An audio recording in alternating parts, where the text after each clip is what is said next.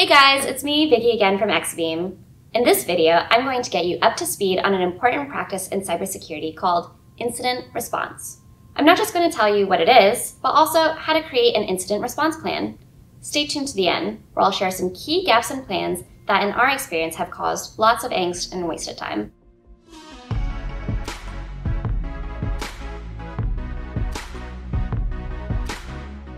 Before we get started, remember to subscribe to the Exabeam channel for new explainers and demos every week.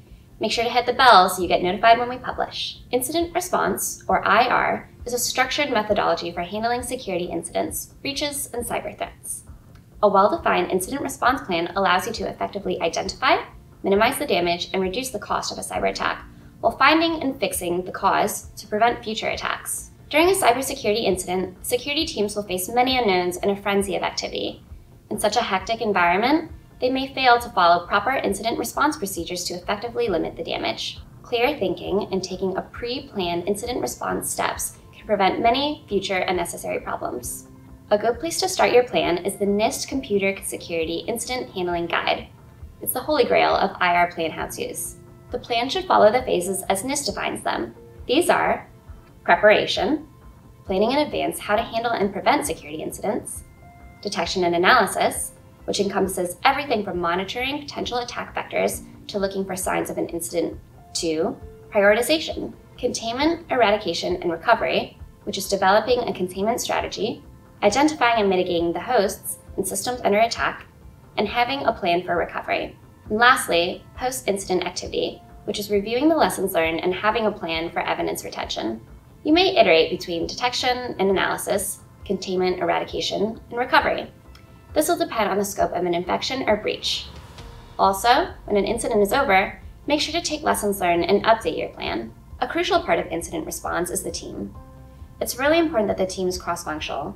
It's more than just a security issue. You should have a team leader or executive sponsor who does budgets and communication to executive staff, an incident manager, the person in charge during an incident, a lead investigator, who's an analyst or incident responder, someone from communications or PR to deal with communications, someone from legal to approve messaging, understand disclosure laws, and deal with fallout, and someone from HR for any employee issues. Last is the technology used to automate your containment, eradication, and recovery.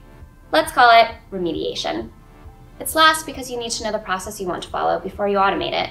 It sounds obvious, but some people jump the gun. This key technology is called SOAR, Security Orchestration, Automation, and Response.